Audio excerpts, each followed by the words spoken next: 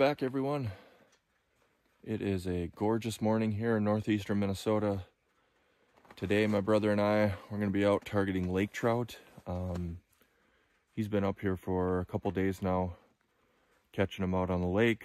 I had a day off with no kid activities, so drove up this morning. It's absolutely beautiful out, and I'm going to get unloaded here and hit the water. So let's get to it.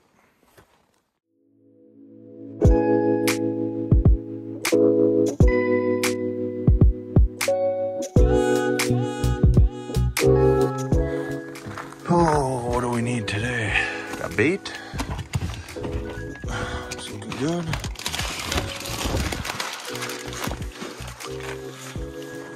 Use bait.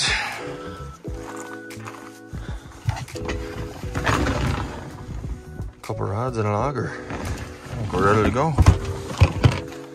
Load up the tub and hit the road. All right, load it up. Hit the road.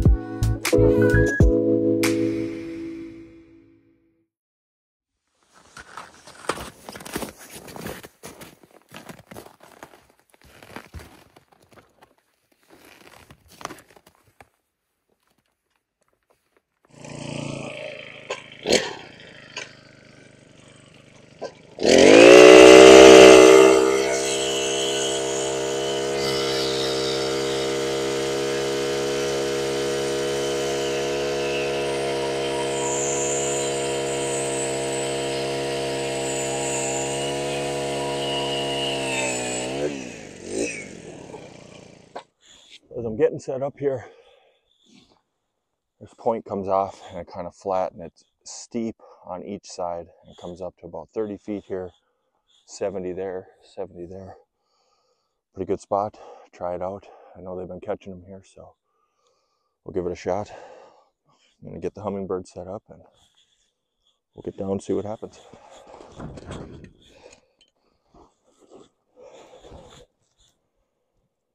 I'm getting a tip-up rod set up here. In Minnesota, we can fish with 2 lines on lake trout lakes, not designated trout lakes, and can also fish with live bait. Today I'm going with a sucker minnow, and I'm going to suspend that. It's 42 feet right here. I'll probably go about halfway in the water column with him, because trout, they'll feed up and they'll feed forward.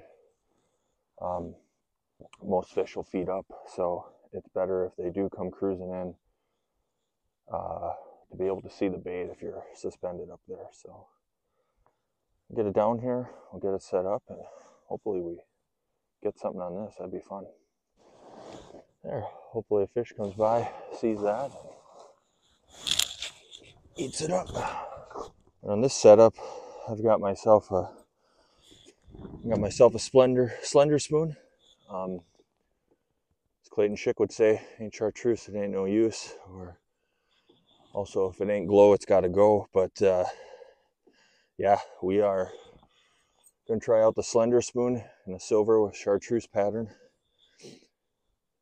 hoping that get a couple trout. I think we will. So I'm gonna try just jigging a plane for a little bit. Might tip it with a minnow head, see what happens. But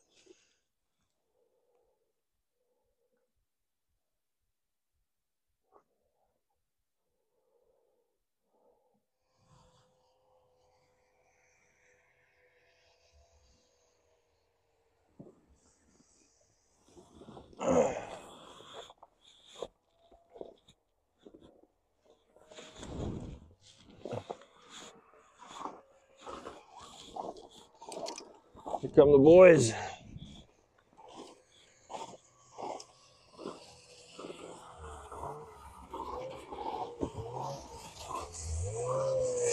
Woo! Look at that beast.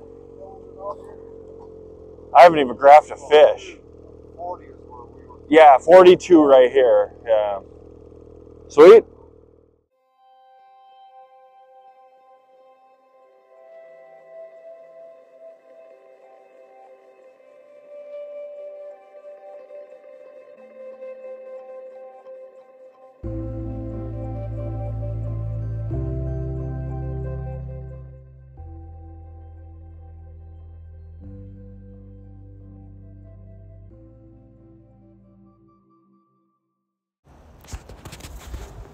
Oh, boys are at it again.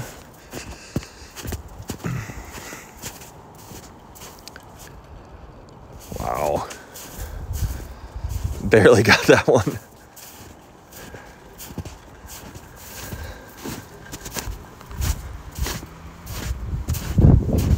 That's a good fish, Jack. Good job, bud. Another good eater. Yeah, let's get a look at that one. Yeah, there we go. Look at that. Good eater trout. Add another one to the list, and yeah, let's get back down there and get another one. Oh, Derek. Almost had one.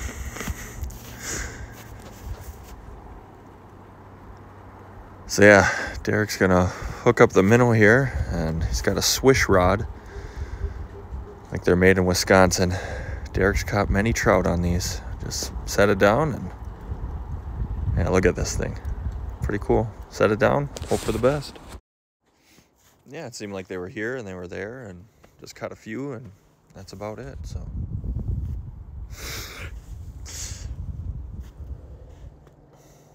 Yep.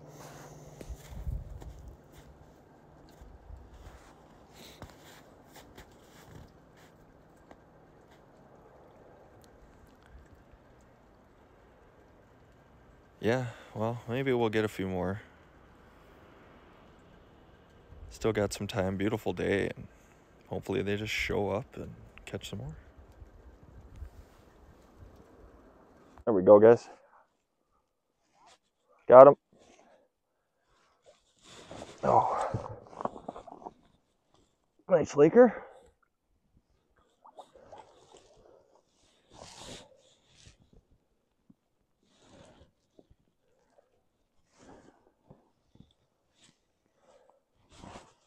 There's a good eater one. Oh, they're balls of muscle. Tough to hold. But take a laker home with me to eat. That's a perfect size. That face. That's a face of disgust. Yeah. I don't think I set it hard enough or what?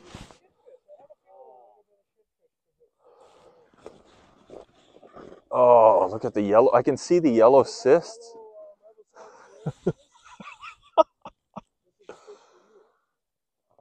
Unfortunately, the Cisco's and whitefish got some wicked tapeworm out here. I'd zoom in closer, but I don't want to blind you guys. Poor fish. Look at this haul they got.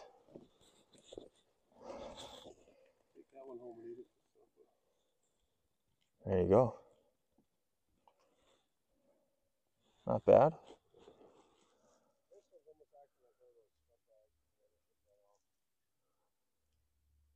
That spot.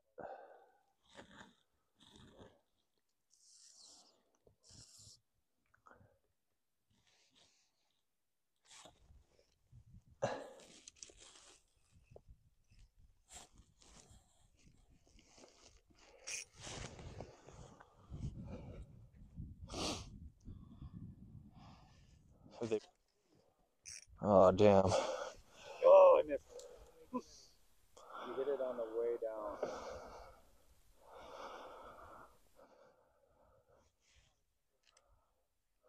Yeah, I don't know how Wes is cadencing him in. Way.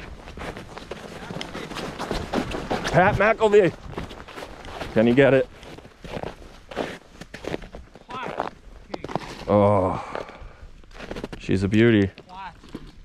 Wow. Fucking huge. A lot bigger than anyone I've I think this thing, I think I missed this one like 3 times. And then Look at that finally beauty. got it. Look at that thing. Man, that's might be a world record. I know what you guys at home are thinking. Is that a brook trout? No. No, you look at that tail. It's not even a splake. That's a lake trout. Could be a perch. And you know what? She'll eat. I'll tell you one thing, it's delicious. They're delicious. Throw these things on butter. You can even lip them. They're so small. Just look at them.